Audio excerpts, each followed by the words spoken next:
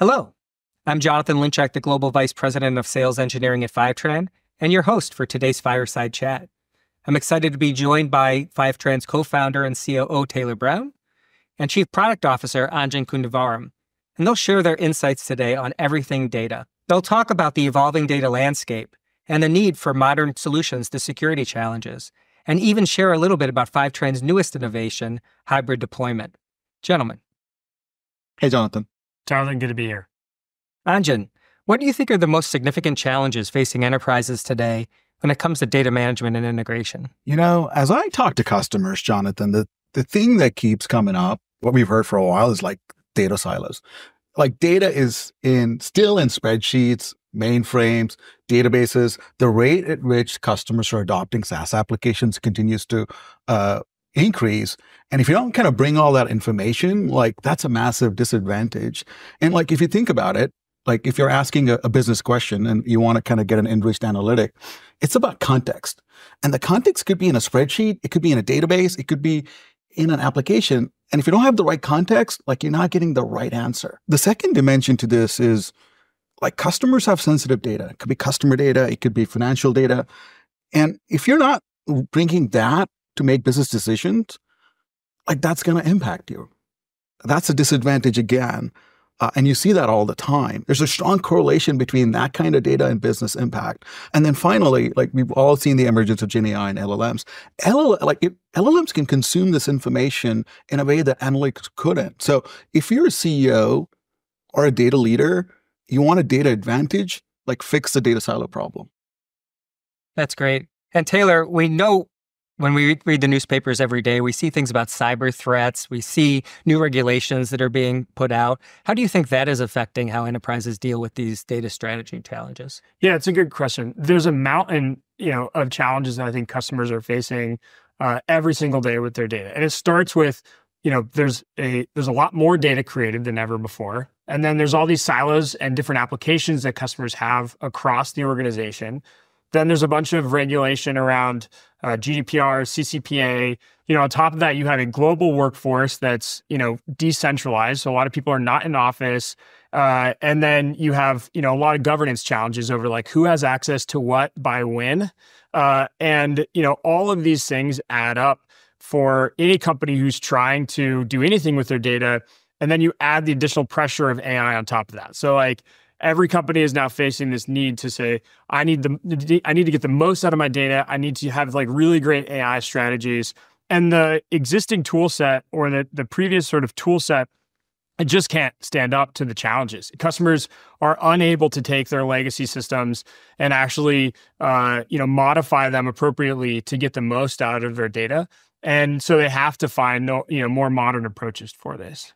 How do you ensure that your systems are secure and compliant while being able to scale for the large amounts of data necessary for AI and ML solutions? The advances that have taken place in technology with the largely the cloud over the last 10 years has created a whole lot of new opportunity, particularly around the data warehouses and the data lakes and data platforms.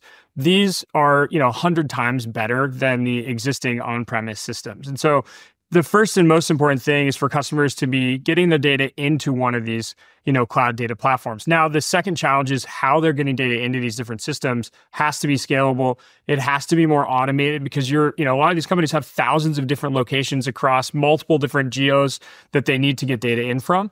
And if they're trying to do this in a manual way, there's just no way they're actually going to be able to keep up and then apply the right governance, apply the right, security, profiling. Like all of these other pieces have to get applied at the time that the data is being moved. And so you have to pick tools like Fivetran that have a very automated approach and a managed approach to this. So also your AI strategy is just a continuation of your data strategy. A lot of companies end up thinking they need to have a data strategy and then they need to have an AI strategy. At the end of the day, AI just runs on top of the data that you have. And so it's a pitfall for companies to think they need a completely separate strategy. They should have one strategy. And when they do that, they get the best out of their data for their, business intelligence. Then they can build AI on top of that. An example of this would be like Saks. We started working with Saks about 2 years ago. We helped them modernize their entire data strategy for business intelligence. And then when the AI wave happened, they started building a lot of AI applications on top of that. And as you may may have seen in the last 6 months, their growth has been fantastic. And so, I think this is how companies can really leverage their AI strategy and data strategy. You said something, Taylor, about like customers trying to do this manually. It always seems easy when you do the first connector, but the challenge is when you're trying to make that connector 99.9% uptime, reliable in the throughput that the customers care. And the thing they often forget is the maintenance. Like data keeps changing. Your business really wants up-to-date information. And so you're like, are you going to keep these data pipelines up and running and updating, or are you going to work on the business problem? So I think this is the issue that you see with customers is like, hey, like go use us for building these data pipelines and go focus on a business problem. Absolutely. So Anjan, I mean, considering all those challenges you two both discussed, what innovations is Fivetran specifically working to address them? Yeah, like one, so we've been working with customers for a long time. And one of the things we've heard consistently is we like the SaaS application. It's so simple to use. I could just get up and running. I don't need to worry about managing. But some customers, certainly with sensitive data, want to keep the data in their network. The data should never leave their network. So we've innovated with customers and built and launched our hybrid deployment offering. And the way that works is, one, you get the benefits of SaaS and you get the security guarantees of, say, an on-prem solution. And it's split into control plane and data plane. So control plane is where your metadata, your configuration. Data plane runs on the premises of the customer. That could be on-prem. That could be a VPC. That could be the customer's cloud. It doesn't matter. So as data moves through the data plane, you get the benefits of sort of both sides. And we've validated this with financial institutions, with defense institutions. They like the model. They're like, hey, I don't need to go build pipelines to move sensitive data. I can just rely on Fivetran's offering. And so the way you do it, you can go into our product. You can download a simple agent. You could install that. You can connect to your local database, and we will manage that for you. And the benefit of that is it runs on your premises. Data never leaves your network. But the Fivetran product team, the engineering team, the support team, they are managing your pipelines. So it's like best of both worlds. So kind of the last frontier, if you will, is if you've had data pipelines that you couldn't move because they're sensitive, business is like, hey, I need you to move the data. Your security team is saying, no, you can't. Now we finally have a solution. So we're very excited and we're getting great adoption on that, Jonathan. Taylor, how do you think that hybrid is going to change the market, and why is it so important for the data movement space? Yeah, I mean, at the end of the day, like people have to move their data. And so, and as I mentioned, like the challenges with thousands of different data sources, they can't do it manually, and they need to have a managed service. Now, a managed service in the past has meant something that's cloud. And obviously, as Anjan mentioned, there's a lot of data sources that customers, need to keep very secure. They need to keep on premise for, whatever reason. And so this is like the best of cloud with the best of on premise put together in a single product. And customers have been asking for this since 2015-ish. But it's a very challenging proposition to be able to do both of these things. And we've spent a lot of time over the last few years building this, and now we're excited to be launching it. Other companies like National Australian Bank is a company that's using hybrid deployment. What for them, they basically wanted to move faster and they wanted to be on the cutting edge. And so hybrid deployment offers them an ability to move all of their data, but in a secure way behind their firewalls, but managed through the Fivetran.com. And what they've seen as a result of it is a 30% less cost on ingest. And they've seen a much faster, speed in terms of replication for their ingest and setup for their ingest. So these are two examples that I think are really pertinent. Yeah, Taylor, I talked to a customer recently, a large bank, and they have 90 separate installs of databases across the globe. and so, like on-prem, they have like so many installs of replication, and they have to manage it. And they're like, their data team is constantly thinking, which update? Where do I manage it? Where's the data movement? Where's an outage? And when we told them about hybrid, they're like, oh, okay, we're going to get on that because it saves them so much time to go work on something that actually matters to them. Absolutely. I mean, there's another another company we're working with has 2,500 databases. Yeah, Same kind of setup, right? it's like more scale. Each one of these has to have the same type of replication, but it's behind their customers' firewalls. Yeah. And this allows them to have a very automated approach towards, hey, we're going to install this instance. We're going to run it all behind your firewall. We're only going to take the data out that needs to be taken out. Yeah. And we're going to do it in a programmatic way. Because 2,500 databases, there's no way you can possibly manage that if you're doing one-off. So it'll take you 5 years just to get going. Yeah, I don't think there's anybody in our industry doing this for data movement, like with the comprehensive set of data sources and the security guarantees and the simplicity of the experience that we provide. So I think it'll be a very good product. Absolutely. And then the crazy part is, like, once you actually, customers have the data like within their cloud data platforms, then they can start to build all these really great AI strategies on top of that, as we're seeing with some of the best AI companies in the world that are our customers, for example, OpenAI. Absolutely. That's a perfect segue to my next question, which really is around AI and ML and the impact that it's making on helping businesses make better decisions. Anjan, what do you feel Fivetran's role is in that transformation? Yeah, it's a question of our times, right? The first thing I want to point out, and I think most of you know this, is LLMs are trained on the web. Right? Like, you kind of search engine was built, you go crawl the internet, make a copy of it, you train it for a long time and use lots of GPUs, you get a really good LLM. But those LLMs don't have your company's DNA. They don't have how you build your customer adoption plan. They don't know how you build your product strategy. So that's like a big limitation. And like sort of the core value prop of Fivetran is to bring all your data in one place so LLMs can consume. And the two models through which you're seeing that is sort of RAG applications, retrieval augmented generation, and then sort of fine tuning. So the bare minimum for a RAG application to work is your data needs to be in one place and creating vector embeddings. If you need to be best in class, like to really consume that information, you probably need to go do further transformations, because even a generic embeddings model isn't going to like really understand what your company DNA is. So you need to do vector transformations, or you need to do fine tuning. And for both those strategies, you need coherent data strategy, data in one place. The second theme we're seeing as we talk to our customers is unstructured data. And unstructured data comes in lots of formats. It could be just textual data in like Zendesk tickets or Slack information, or it could be an attachment in a Salesforce. And that's all context that you couldn't really leverage before in analytics. Now with foundation models and LLMs, you really can. So it's paramount, like you really think about a holistic data strategy and get that data in one place. And then finally, we've been talking about sort of sensitive data and how that plays a part. So you continue to go move that data. So like we are like very excited by this trend. We think we can help our customers a lot more. And sort of foundational as to what we're doing. And we're continuing to innovate on these dimensions with our customers. Incredible.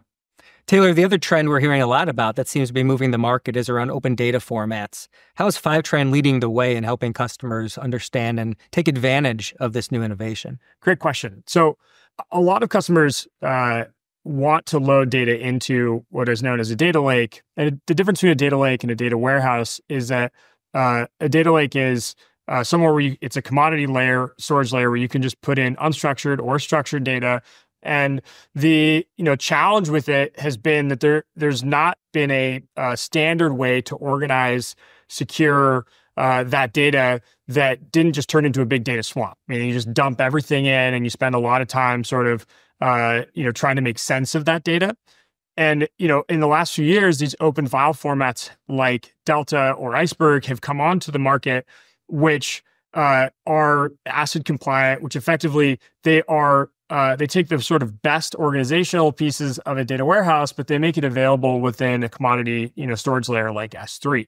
This is really the holy grail for customers, because ultimately what they want to do is they want to just move all their data into one location. They want it to be like cheap. They want to have ownership over that. They don't want to get locked into a single platform, and they want to be able to use that in a lot of different places for AI, for ML, and there's a whole plethora of different things that customers want to do with that data, from building it, putting it back into like applications. And so what Fivetran has built is a loader for what we call our Fivetran Data Lake service for loading data into Iceberg or Delta automatically We do all the work to transform that data and to update it within the warehouse, which is a fair amount of work.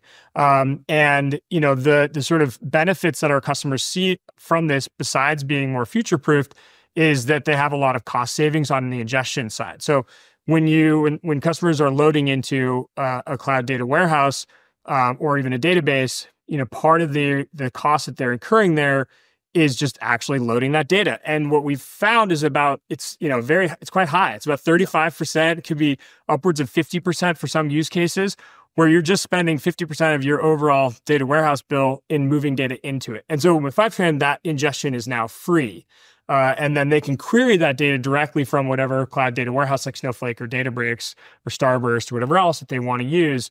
This is a massive game changer. And I really think the whole industry is going to move towards this architecture over the next few years. Yeah, I think this is a very exciting development. The whole ecosystem is sort of pushing us to be more open. And customers are trying to value engineer, like get more return on their analytics dollars.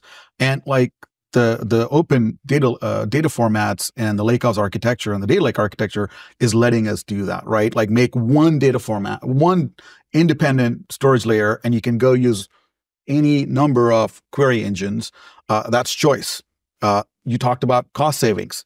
They can go do more things with that. So that's exciting. And then really exciting to also see like Snowflake and Databricks drive and push for this this open format innovation. They're pushing the catalogs with Polaris and Unity. So I think the entire industry is pushing, and it's going to drive a lot of value to customers. And we, Fivetran, are going to play a huge role because we're going to enable this shift, this paradigm shift where customers can try out new engines and kind of do their analytics in a very cost-effective manner. What is something else that excites you about where the market is going, and what predictions do you have for the next year? Open data lakes, I think that's going to be very pervasive. Most customers are going to leverage that. We're going to see an explosion of query engines likely. And if you're a customer that often scans data of a gig, you might want to pick a query engine that's like purpose built for that. You may see new innovation in the type of query engines that run on Iceberg or Delta. So that's going to be a very exciting time for us. Taylor? There's sort of two things I would say. The first one is definitely, I think the whole industry is moving towards data lakes, and that will be the future. It sort of feels like 2012 for data warehouses, and we're just going to see a whole lot more investment from companies, from partners, from the ecosystem to support data lakes and building around data lakes. And ultimately, that's the best for the customer in the short term and the long term. The other thing that in thinking about what role AI plays in the world today and in the future. I've been thinking Fivetran's mission is to make access to data as simple and reliable as electricity. And if, that analogy is really from, when Thomas Edison brought electricity into the house for the light bulb. And so if we think about that analogy as BI or business intelligence is really the light bulb, I would say the hairdryer and all the other thousands of things that were built because the access to electricity in the house was so easy is really what's going to happen with AI. So we're already seeing a lot of innovation that's happening now because the access is there, where companies can now build all kinds of different things downstream of this really, easy access to all this really critical information that they have that's all internal information. It's not just like public information. And so I'm excited just to see what happens, right? Like Thomas Edison didn't know that the hairdryer, the washing machine, or the electric shaver was like going to come out, right? But that all happened as a result of the hard work that he put in. And I think that's the work that Fivetran is doing for companies today. What a great analogy. I love that. So once again, thank you both for joining today. What an exciting time to be in the data space. I want to thank everyone for watching today. And if you'd like more information on anything you've learned, please feel free to go to fivetran.com. Thank you so much.